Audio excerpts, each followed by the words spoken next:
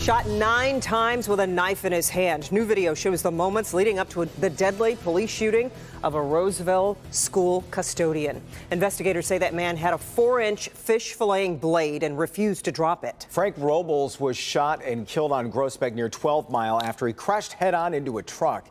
Today, police gave an update on how it all played out and on the officers involved. Sean Lay was there, and he's with us now with more information on all of this. Sean? And the video tells a lot more to this story, and the video is very clear. The officer asked the man standing in the street with the knife, "Are you okay?" We put a timer on the video. In 9 seconds, that officer begins firing 9 deadly shots.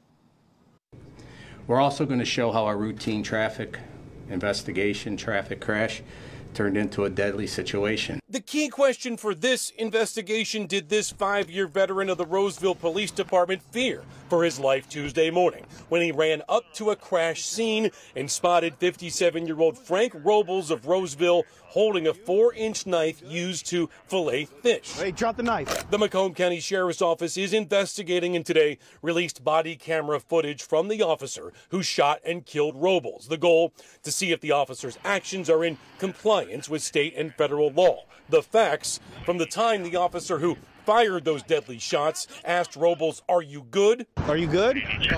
And Robles taking a step towards him with that knife in his hand. We'll freeze the graphic video.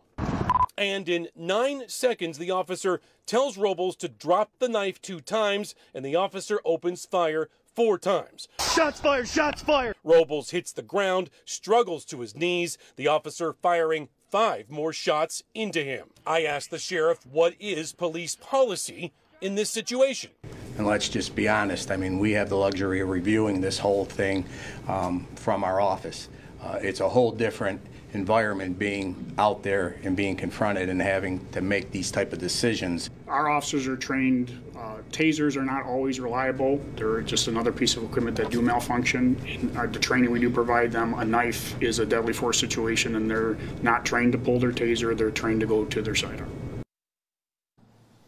After those 9 shots and Robles in the street, you can hear the officer who fired those shots. He reloads his weapon and then says, "He came at me with a knife." The officer and another officer on scene, they are on paid leave during this independent investigation from the Macomb County Sheriff's Office. They will present the shooting, their investigation, to the prosecutor. They say that it will take about 2 weeks. Guys, back to you. Yeah. Sean, anything from the Robles family on this today? We had some contact with them yesterday. They were in shock, did not want to talk. Now the sheriff says they presented them with the video. They saw all of it. They're asking for privacy tonight. Yeah. All right, Sean, we appreciate it.